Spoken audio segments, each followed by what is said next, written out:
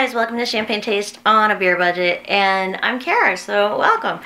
Today I have a product empties video for you. I've done one once before. Not too many people watched it. That's when my channel was a little bit smaller, or it could just be that people hate these videos. But we're going to do this video. And if you hate it, you can exit out. No harm, no foul. You know, it's funny, whenever people do these videos, like, you don't really see them pulling out, like, tons of beauty products because, like, we usually just declutter the products when we get sick of them, right? Because we don't really, like, empty out any eyeshadow palettes. Like, the only thing that I really seem to go through with any regularity is mascaras. So, this is a body wash. It's for sensitive skin. I get mine at CVS. This is a dupe for the Dove Sensitive Skin Nourishing Body Wash. I like the pump on it. I like to get this in a really big size. And I think I've been using this for 10 years. 10 years. So before this, whenever I would shower, especially when I lived down in Florida and the water was harsh, so I guess like 15 years ago, my skin would feel dry, especially all around my back, and my lower back. My skin always felt dry from the hard water, so I started using sensitive skin soap, and it really helped just a lot.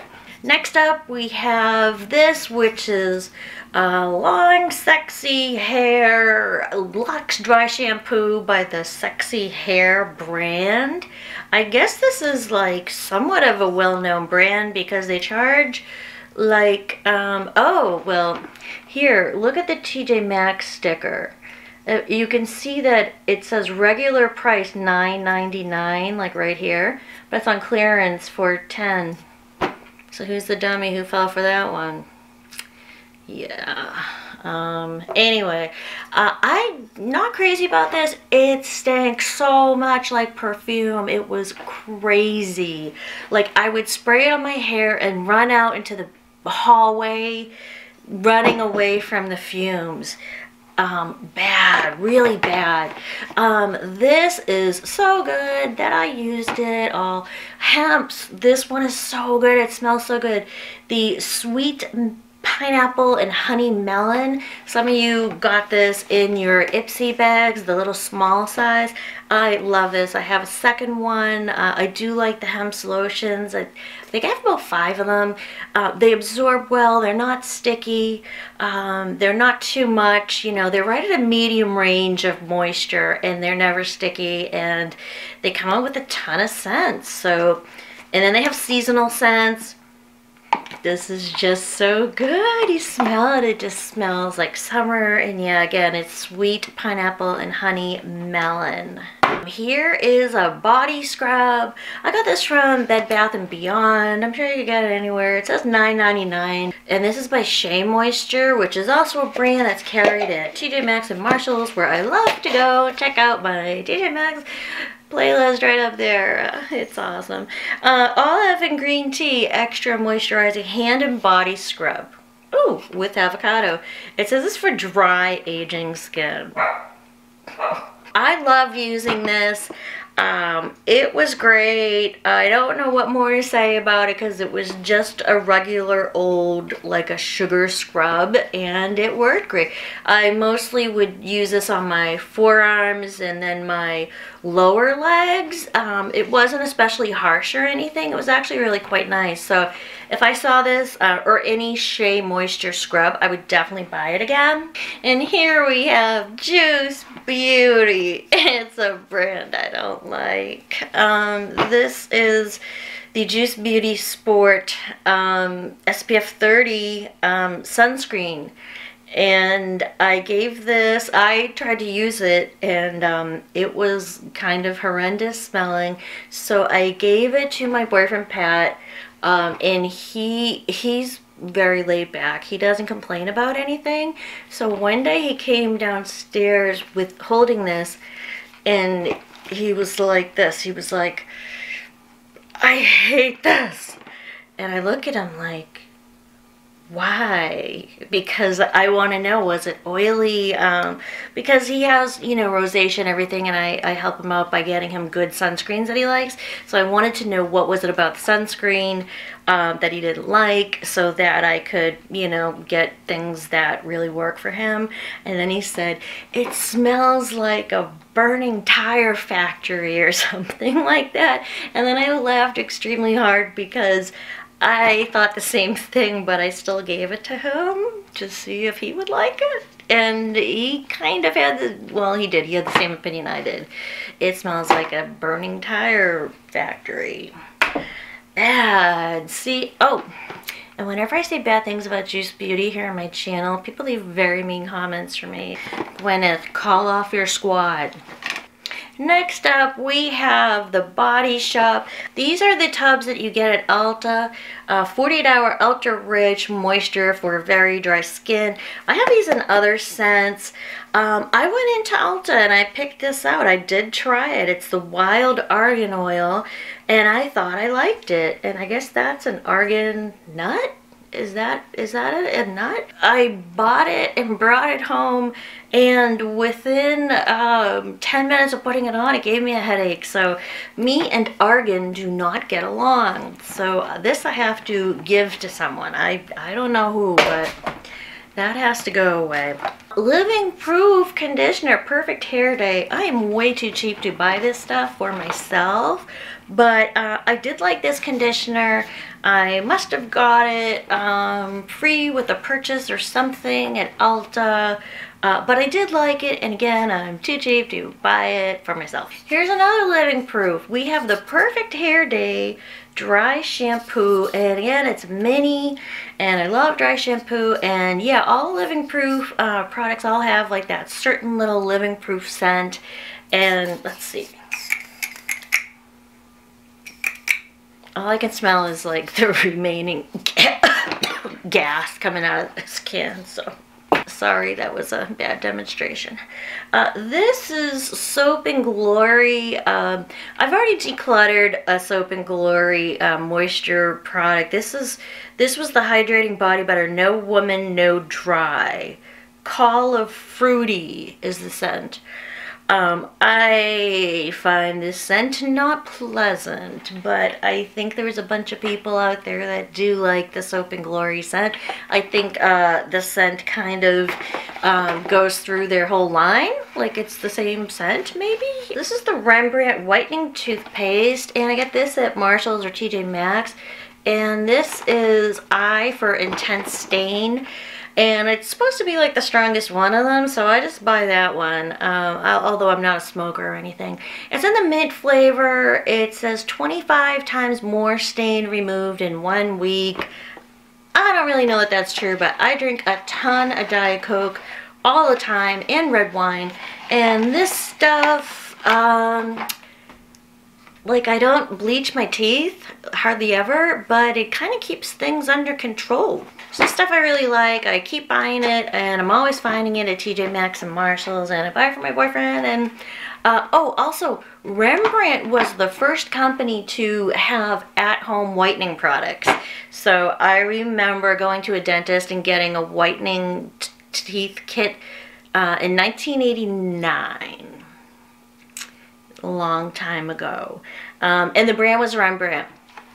So that was a in dental office brand. And then when I started to see the Rembrandt toothpaste, you know, several years later, I was like, well, this is the OG. So I used that one. This is a brand that is very expensive, and I don't really think it should be so much. Exuviance. This is the Optilite All Over Dark Spot Minimizer, and it's a cream. It's lightweight. I like that it's in a little air pump, and it has SPF 25. And the way I just used this was all through the spring and summer. I would just use it for my neck. I have a little melasma under here. I know, it's awful. This is the SPF that I'd use all over my neck and down in this area, the V-neck area, all spring and summer, and I never saw that any dark spots faded away or anything, so I would not repurchase this, and it's expensive. They sell this at Ulta. Here's a Maelove eyeshadow stick, an extra velvet is the formula, and then the shade was Dusty Rose. And quite often the subscription box, it has a dog hair on it. Quite often the subscription boxes would give these away, like about 6 months ago, and I noticed that I would put this on my lids, leave the house, and then a couple hours later I would notice that if I closed my eyes and looked up and looked down, I could feel my eyelids sticking to the top of my eye. So yeah, I know I'm older, but no other product does that, just Maelove. Here's a tried and true foundation. This is Born This Way. I love Born This Way, the Too Faced foundations, because they just have my shade right. This is Snow. It is lighter than Porcelain. When they first came out with this, the lightest was Porcelain, and then they created like 5 shades lighter than that, thank God. So I love this. I repurchased it. I have one currently. I like it. It has a nice finish. It's just a really nice product. Some people hate it. I don't think I truly loved it at first, but it's also medium weight, so you can't expect it to be full coverage, but I really like it, and the wear time on it is quite nice. Here's where everyone unsubscribes from my channel. This is the Glow Recipe Watermelon Glow Jelly Sheet Mask. We got like 2 of these and like a BoxyCharm or something, and you know what? I just don't get it. I don't get it. They smell, this watermelon stuff, the watermelon products from Glow Recipe, they smell so strongly. I don't understand why we have to have skincare that reeks of perfume, okay? There, I said it. Everyone's crazy about anything Glow Recipe. My channel's gonna get canceled. I don't like this stuff. I don't need to have perfume on my face. I guess we've come to the part of the video where I talk about everything that I hate. This is something else I hate. This is Estee Lauder Day Wear, and what it is a multi-protection, antioxidant, sheer tint release moisturizer, and it is an SPF of 15. So I put this on my face, and then I went out, and then when I came home, I thought I looked orange. And I couldn't figure out how that could have happened if I was wearing sunscreen. So it comes out greeny looking.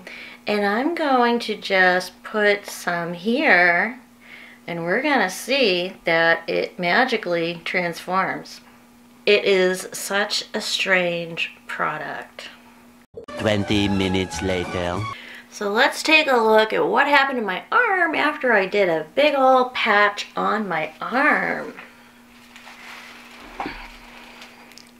Look, see this giant square area? This gross square area that looks like fake tanning stuff was put on it was caused by this Estee Lauder Day Wear. So I find this completely disgusting. I think I got this one in an Ipsy. This is Pacifica Indian Coconut Nectar Intensely Moisturizing Body Butter. And this is another tricky product. Let me tell you, this is tricky and this is tricky. This one, it smells good. It smells nice. And then the scent fades away about like, I don't remember, it's about maybe 4 minutes. Comment down below if you know what I'm talking about. And then it just smells like Play-Doh. And if you've put it all over your arms, I've gone into the bathroom and tried to wash my arms and try to get that smell off me, and I couldn't. So this is, so this one I don't like. It's bad. As opposed to this one, which I love. I love the First Aid Beauty Ultra Repair Creams. This one is in pink grapefruit. Sometimes they have scents that are seasonal. This one was pink grapefruit and still smells nice. I mean, you put this stuff like on your lower legs, and if you feel your lower legs the next day, you can still feel that they're softer than when you put it on. It's like, it just locks in the moisture. This is unbelievable. I mean, I would bathe in this stuff if I could. But this is the 6 ounce, and I have another scent, and if you get it in unscented, you can use it on your face as well. Maybe you can use the perfumey ones on your face. I don't know. I don't know if that's recommended or not. I wouldn't do it for my face, but I love these. I think that they're worth the money. And you get them at Ulta, but you can also sometimes find them at TJ Maxx and Marshalls. Here's another First Aid Beauty. So this is the Ultra Repair Tinted Moisturizer, SPF 30, and it gives you a natural luminous finish, it says, and this is in Fair. And I got this at TJ Maxx because they changed their shades. So for the lighter shades, I don't know, they came out, instead of having Fair, they changed it to like porcelain and ivory. I think they just kind of broadened the shade range in general. So occasionally we can find these at TJ Maxx. What I loved about this is I could throw it on, go to brunch, come back, and it was the middle of the summer, it was boiling hot, and I expected to look into the mirror and see just a really shiny face full of sunscreen. And when I looked in the mirror, it was, first of all, the tint is very nice. It's just really mellow, you don't notice it. Second of all, it was matte. It was just a matte finish. So this says it gives you a luminous finish. I disagree with that. I think it gave me a matte finish, but in a good way. Not a dry matte finish, but just like a normal non-sunscreen finish. So this I liked a lot.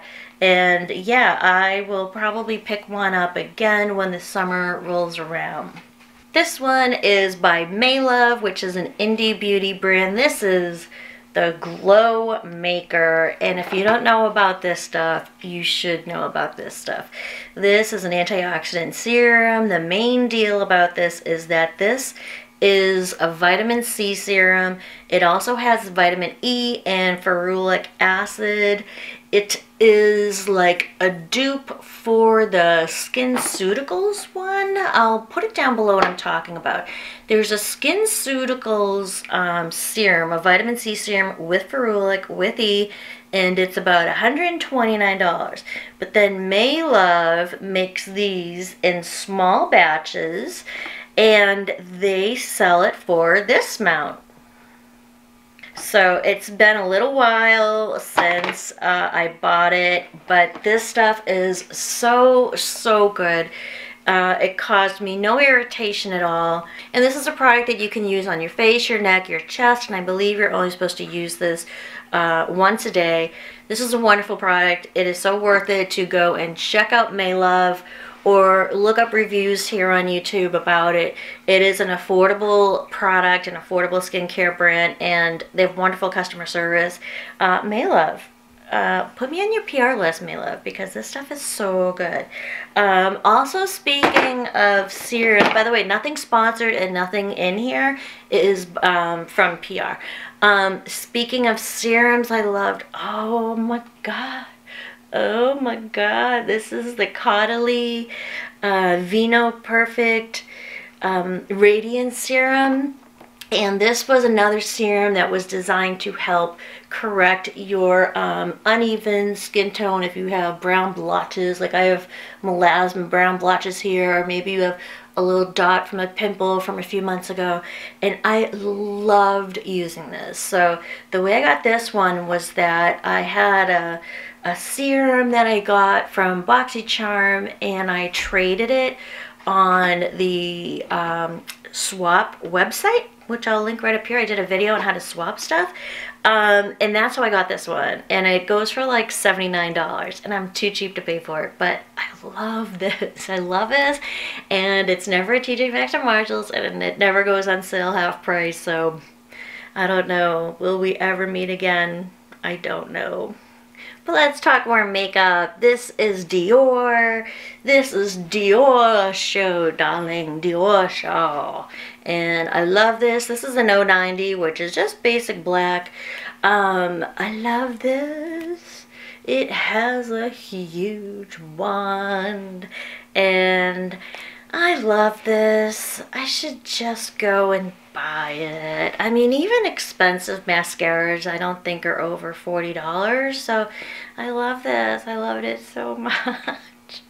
Here's another skincare product. This is the Ordinary. This is the hyaluronic acid 2% plus B5. If you haven't heard of the Ordinary, look them up, look at reviews here on YouTube.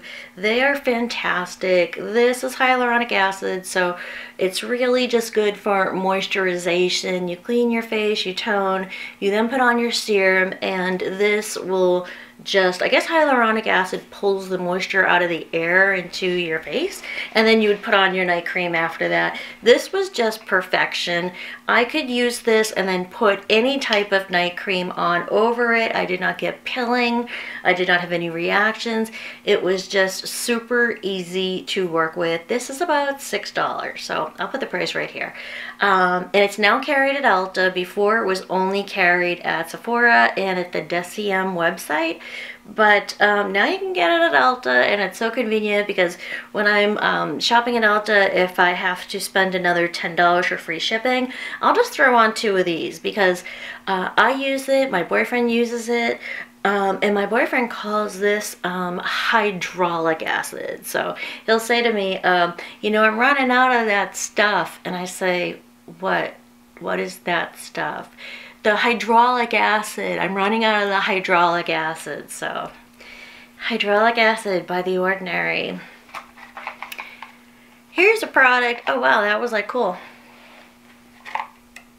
Here's a product that I got from Ulta when they had like 50% off, like a 21 Days of Beauty or something like that, because it was expensive. This is Rapid Lash Eyelash Enhancing Serum.